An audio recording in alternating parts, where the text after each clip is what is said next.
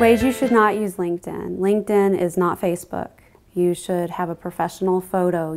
That means no selfies. It means no chopping off the shoulder of your significant other. Just things that maybe appear as common sense, but when you're in a hurry and you're thinking, oh, what does LinkedIn matter anyway? You just think, I've got to get something up there. I'm just going to slap it up there. It does matter. People are seeing it. I read a research article recently that said well over 80% of all job applicants are searched and their LinkedIn profile is used as a resource. And they'll look at everything. They'll compare with your resume, so be sure your resume is consistent with what's on LinkedIn. If your dates are off, they're going to red flag you. They may not even interview you.